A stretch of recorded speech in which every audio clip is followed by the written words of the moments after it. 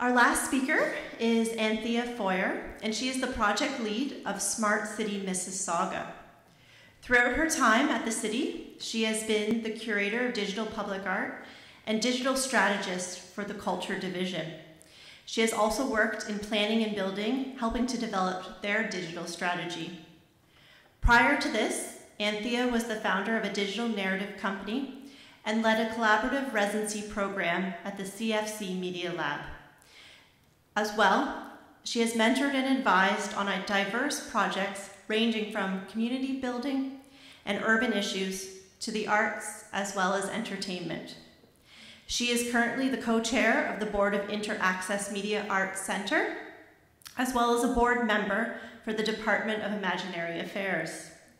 She also has a visual art and storytelling practice. Welcome, Anthea.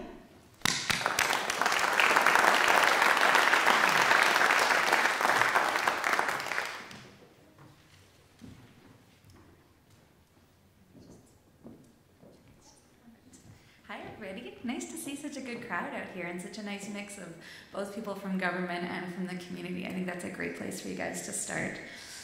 So I'm starting out here with Mississauga is a smart city for everyone. So this is the tagline that we really live by, and you'll be able to see that as I go through a presentation about our plan. But I'm going to start with a story about the near future. So just excuse me as I read it off here, but I think this will really help you to kind of visualize what it feels like to live in a smart city. So I want to introduce you to Jacinta and Mohammed. They have 2 children. They have Phil, who is a teenager, and they have their little one, a 6-year-old named April. So what does a typical day in a smart city look like for these people? The alarm goes off. Jacinta wakes up and sleepily asks her voice-activated AI assistant what the weather will be like today. "Good morning, Jacinta," it says. "It's going to be 25 degrees outside." So Jacinta decides it's a perfect day for a bike ride. The AI assistant encourages her to use her bike, and she uses the assistant to book herself a city shared bike, as they are often all taken by the time she gets there. She nudges her husband to get up and reminds him that it's their son's day to take out the garbage. I think probably a similar morning for a lot of people out there. Mohammed wakes their son Phil and reminds him about his chores. "5 more minutes, Dad," he mumbles in his sleep. "I don't think garbage pickup is today. I'm sure it's not today, Dad." Mohammed asks the AI device to connect to the city's 311 service and asks about garbage pickup days. As the AI cheerfully confirms today is, in fact, garbage day, Mohammed nudges his son to get a move on. As he is grabbing a quick breakfast, Mohammed checks his city app to see where he can plug in his electric vehicle, close to where he'll be meeting his clients this day. The app also shows him the quickest route and how to avoid any road construction. Jacinta uses this time to sign their daughter April up for drawing lessons at a local community center and to download some ebooks she has been meaning to read. Phil drags the garbage to the curb and then goes to wait with his friends for the autonomous shuttle that will take them all to school. April trails behind reluctantly. They both use the free Wi-Fi at the bus stop and on the shuttle. Phil to text his friends, April to play games and look up facts about her favorite animal, the giraffe. While at work, Jacinta and Mohammed get a text reminder about a local meeting about a new development in their neighborhood that night. They are directed to a variety of digital tools that will help them make an informed decision about how this new building will impact their street. This includes an augmented reality app that they can use to clearly visualize in 3D what this building will look like in their neighborhood in context of the other buildings that are there. After dinner, they start the long process of tucking April into bed. April negotiates 3 stories from her parents and 2 more from the AI assistant, which is part of the library program that reads bedtime stories from their collection. Phil and his friends received texts saying that the basketball court they had been waitlisted for at their local park had an opening slot for tomorrow. They sent back their confirmation and invited a few more friends to join them. Mohammed worked on an online course that the city's small business center offered to upgrade his skills, while Jacinta wound down for the night by watching a streaming movie off the library's website. So these are all of the technologies in that story. So some of these are things we have in Mississauga, some are coming, and some are ones that we've heard about or we're dreaming about. But what I wanted that story to really show is that technology is really there to support the way that we already live. There are beautiful, amazing, cool, shiny objects out there, and they're great. But as a government, it's really important to be able to make sure that whatever we choose are really enhancing the quality of life. So why this, why now? Why did we choose to be a smart city? So we've already talked a little bit about the challenge, but that really was the impetus for Mississauga. So when we were planning for the challenge, we also knew that we'd be writing a smart city plan. So the challenge was really an opportunity for us to work with our community and work with other city staff to really start to imagine what this would look like for us. And the other winning communities, I mean, if you have a chance, I mean, there was 130 communities that got involved. And it's amazing to read all of them. And for me, actually, some of the $5 and $10 million applications were really interesting. $50 million is amazing, of course. But the smaller ones really gave you these very creative and very city-specific projects. And so they're just really interesting in terms of looking at what people are thinking about across the country, what's important to their communities. So where are we now as a city in Mississauga? So we're already a smart city. So Mississauga is really young. We're maybe 40, 45 years old. And we've had this really prescient IT director who has been building the infrastructure, the digital into the infrastructure for years. So Peel Region, which Mississauga is part of, we actually have our own internet, which is kind of weird. So I think we're the largest publicly owned network in Canada, in North America. And so what that means is that we have an internet that our city runs on, our hospitals run on, and our post-secondary education runs on, and I think it saves us about $2 million a year. So that could only be built because we were actually building the city at the time, so we could build the fiber as we built. And as we build new developments, we work with our planning and building department to get the cable laid as we go. We were one of the first cities to put in LED lighting systems. We have an Internet of Things network across the city that's now across, I think it's like 750 traffic stops across the city. So we have this kind of incredible digital infrastructure to work with, which we're very lucky to have.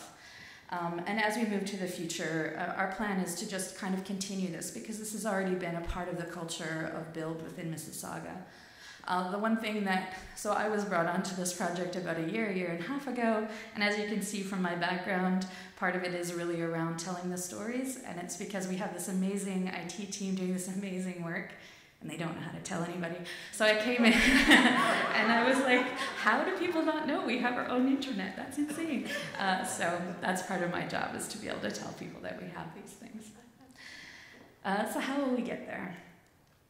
So I'm going to read this. I'm not going to read all my slides, but I think this one's really important. So this is the vision that we came up with. So Mississauga will harness the creative power of new technologies and innovative ideas to enhance quality of life in Mississauga. We will effectively integrate physical, digital, and human systems in a built environment to deliver a sustainable, prosperous, and inclusive future, a smart city for everyone. And so why I think this is important is that it's really, again, going back to this idea of quality of life. If we're going to spend time, money, and resources, it has to enhance quality of life for people that live, work, and play in Mississauga. And then to go a little bit further, this is the way that we're also looking at it. So Mississauga's initiatives are about transformational city building and creating vibrant, inclusive communities. So we really want these tools. We want to be able to encourage all the other things that are already great about happening in the city and see how we can enhance those. We want to serve as a model of government-led smart city urban development, and what we mean by this is that there's a lot of money in smart cities right now. I think by 2025, it's estimated that there'll be something like $275 billion around the world of investment in smart cities. Everyone wants in, from developers to tech companies. And some of the things we're watching with Sidewalk Labs is around really this distance between what the people want and what the government and the companies want. So what we're trying to do is really have a citizen-led, government-led plan that will really help us make sure that the values of the people that live in our city are the ones that get followed through with our digital directives. And people-centered and neighborhood-focused is always really important for us as well. And even by telling that story at the beginning, what we have to keep reminding ourselves of, what are our objectives? And our objectives are the people that live in our city. So as you can see from our Smart City goals, these aren't really particularly technological. Again, they're really around looking at how we can focus on our government, environment, mobility, living, economy, and people. And I think you could see from the Smart City Challenge from Infrastructure Canada, the goals that they were looking for were very similar. They were quality of life. They were around prosperity, environment, government. And as you look around the world, sort of contextually, most of there's sort of these stages of smart city development. And the first stage tends to be really focused on technology. And then the second one is really where governments start to lead. And then the third one is really where the community becomes a really big part of the process. And around the world, you can kind of see this push and pull happening, which is a very healthy push and pull. You kind of put something out into the world, you see how the citizens react, and it can go back and forth. I mean, one of the things I love about your community is that I think it's amazing that this group of people from your community were the ones that have organized this and are really pushing for it, because that collaboration is incredibly important. And then the framework we're working within is really around sort of being prepared for the future, being open, collaborative, preparing for the everyday, being data-centric, and being connected. So in this one, you can start to see a little more technology language in there around the connected. But my boss likes to joke that our Smart City plan is really a continuous improvement plan for projects. So as you loop through each of these, the idea is that it's integrated into all of the systems and processes that we have within our government. So as we're working through each project, we ask that all of these things are considered as every tech project goes through. Things like being collaborative is there's no other way to work with smart cities. As I think both the gentlemen before me mentioned, everything is connected to everything, and it's true. And one of the most amazing things about smart cities is it's this really great problem solving, because digital is in everything now. So it really creates this opportunity for us to look at the complex systems that are our cities and start to dream of new ways to connect them. So I just wanted to show this as one of the examples of how we're working with all of the other departments in the city, because we always also wanted to make sure that, again, we weren't just creating these kind of neat, shiny objects, but that each of our digital projects really relate back to the core of the other projects that our city is doing. So our Smart City Plan connects to 27 plans or strategic plans from all our divisions across the city. This map here, which I'll tell you a little bit more about our living labs in a second, but this maps out where our living labs are. They also relate back to where our culture districts are. They relate to where our tourism districts are. They relate to where our planning and building has decided we need more intensification nodes. We just really wanted to make sure that as we're doing this, again, it's all connected to all of the other projects, so it serves as an enhancement to all the activities happening in our city. So the living labs. So we've set up 5 living labs across the city. So they're in our 4 business improvement areas, and then along with our downtown as well. And the idea behind a living lab is really both making it kind of neighborhood focused, but also places where both we as the city can kind of test projects out, but also where the public can come and try things as well. We want to make sure with our Smart Cities project that everything is very transparent and it's very much part of the public realm. This is one of the big shifts between how IT used to work and how IT or digital is now working. Traditionally in governments, it was really the IT department was a support system to the people working within the organization, but now digital is fully in the public realm.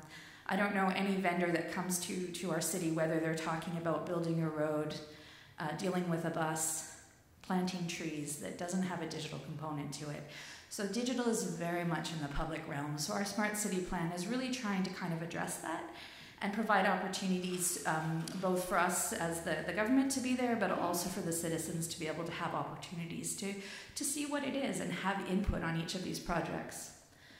So this screen on the right is an example of a quick project we did. So our master plan was endorsed by council just a couple of months ago, so just in June. So we're just kind of ramping up with our projects, but this summer our planning and building department did a tactical urbanist project on one of our streets to kind of test out some new ideas and invited us to be involved.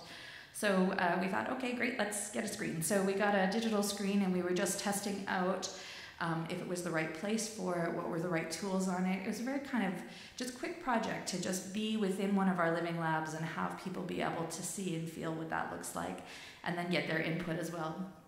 It also provided us an opportunity to work with other departments, going back to that collaborative nature.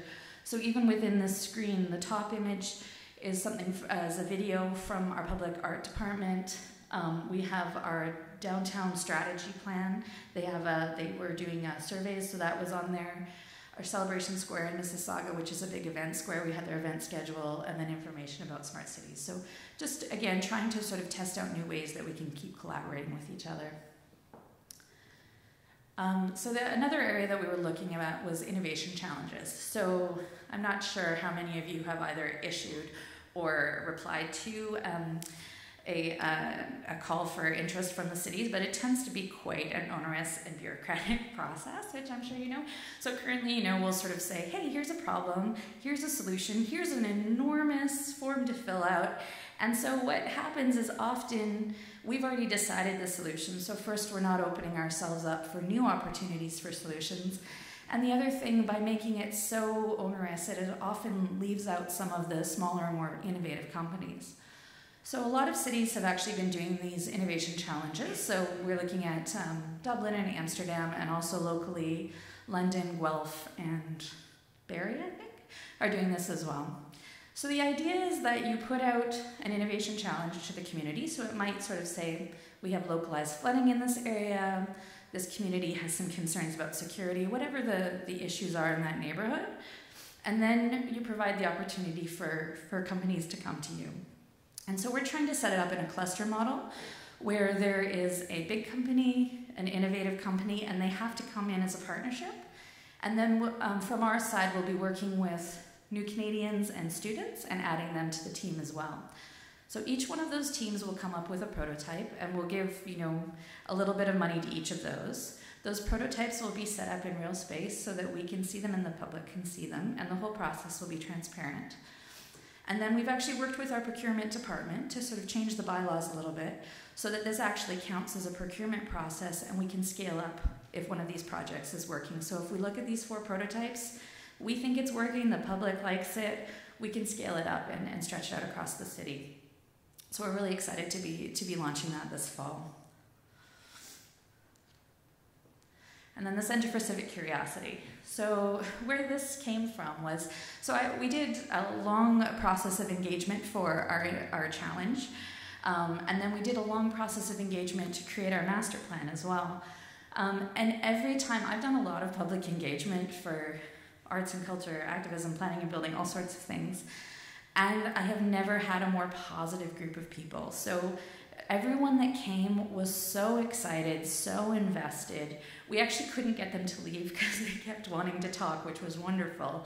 And they really, really wanted to be involved in these conversations. Because they're big conversations. Digital is changing the way that we live, we work, we think. It changes our politics. It's changing the way we are socially. These are huge conversations. And we don't know the answers, and nobody quite knows the answers. So the way that we thought we would set that up was setting up the Center for Civic Curiosity, where we can just have big public conversations. So the current one we're working on right now is around data governance. So, nice light topic to start off our master plan with. But the idea is really to make sure that we're not just shying away from these big topics. So other topics that I've been looking at are aging in a smart city, everyone's favorite autonomous vehicles, what does that look like? Looking at accessibility, looking at the environment, looking at all these big topics and either having conversations, workshops, demonstrations. It's also an opportunity because I get to see all the coolest technology, but I think everyone should see what's out there. So rather than just me seeing it by myself, we can share it with the public and we can all see what's going on around the world. So this is basically ongoing engagement that will just be happening throughout the lifetime of our Smart Cities program. So, sorry, I was just realizing that. Sorry. Governance is, of course, really important as part of the process. It's one of the areas that is incredibly important. It's like the DNA of a smart city project. But it's really difficult for people to understand. Data is so esoteric, it's so far out there, and it's so hard to understand how it's affecting us. So we really wanted to make sure that the public was involved because we were going to be creating a smart city policy. So right now I'm actually in the midst of a series of 3 events around bringing the public in to help us create our data policies. And then next week we actually have a big workshop where we're working with the public to start to create those principles that will become part of our policy. Because I really want to make sure, as I'm working with these huge corporations, with different organizations, with different institutions, that we're really bringing forward the values of the community within that policy. We're also looking at a lot of digital inclusion, going back to that, it's a smart city for everybody. So we have programs with our library is a huge partner for us because they're really connected to the community and they're really a great place to work around inclusion. And then we have partners like the United Way as well to really work on things like laptop lending programs for people that can't afford to have a laptop or the data that goes with it, or education programs through the library to have skills building as well. So these are kind of programs we'll be working on as well. So.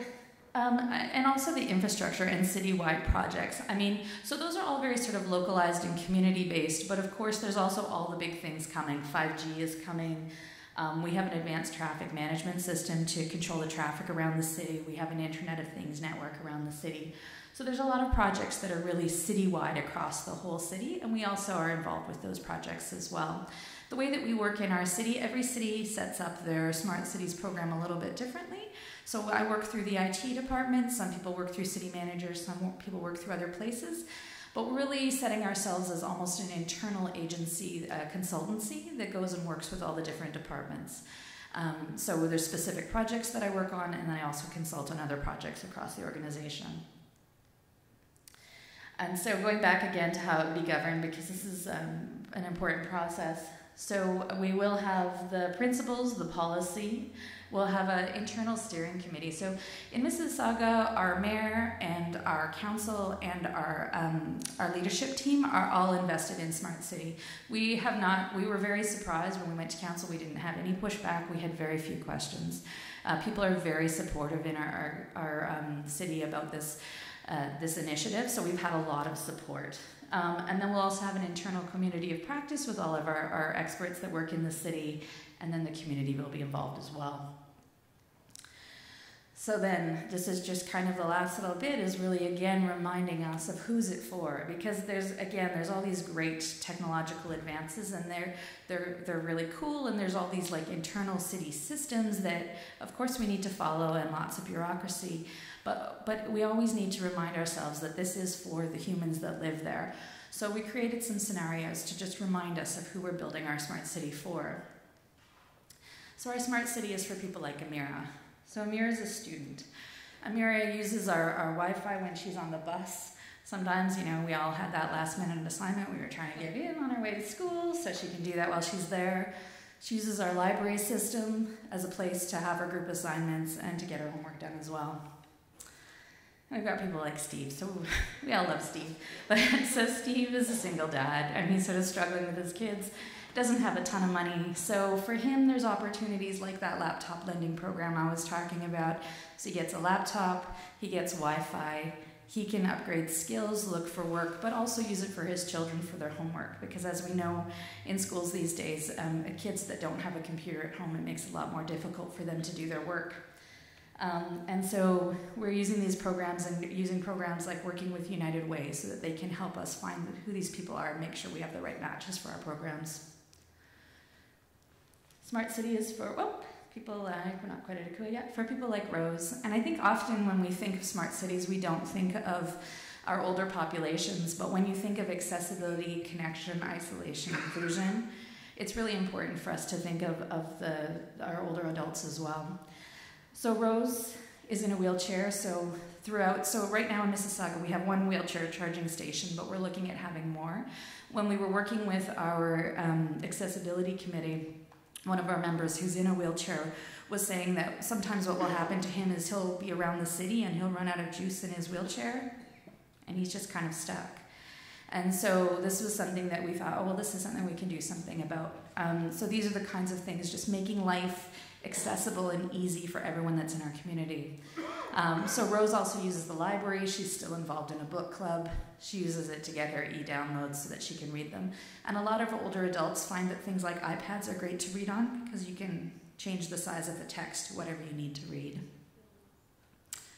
And then finally, Akua. So Akua is a new Canadian. He's just moved to Canada. And for him, he's looking at using our library system and our economic development. So for us, our economic development has offices and programs within our library system, so he can access those programs there. And then also upgrade with skills that are offered by both the library and our economic development system. So at the end of all my presentations, I really like to give people a challenge. And so, as this mentions, growth is inevitable and desirable, but destruction of community character is not. The question is not whether your part of the world will change, the question is how. This change is happening. We can't turn back the clock and become undigital. It's just not going to happen. So our choice that we get to make is, what do we do with it? How do we use this as opportunity? How do we maintain the character of the communities that we're in and support the people that live here and really use this as kind of a superpower within our communities? So this is my information. If you have any questions, you can email me there. There's there's an ad after the foyer there. And then at smartcity.ca, Mississauga.ca, you can see our master plan there if you'd like to see the direction that we're going. Thank you very much.